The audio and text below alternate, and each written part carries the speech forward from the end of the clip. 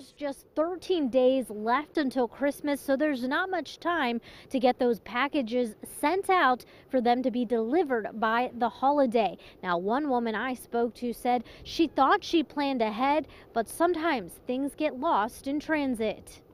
Teresa McDonald has spent months making this quilt pictured here for her loved one. My oldest granddaughter was diagnosed with thyroid cancer in March. And a second identical quilt for her youngest granddaughter.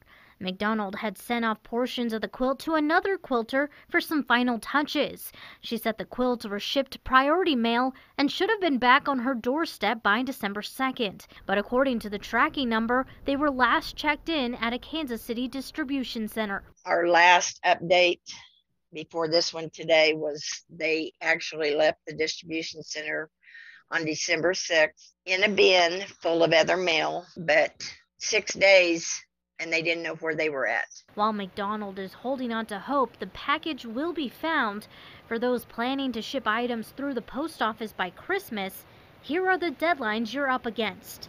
December 15th for ground service. December 17th, first class mail service and packages. December 18th, priority mail.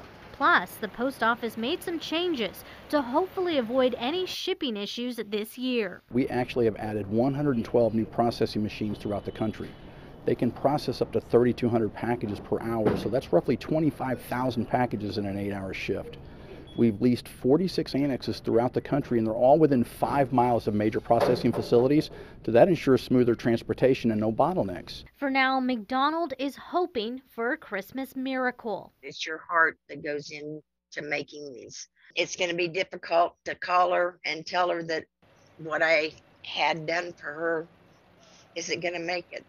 Monica Castro, Fox 4, working for you.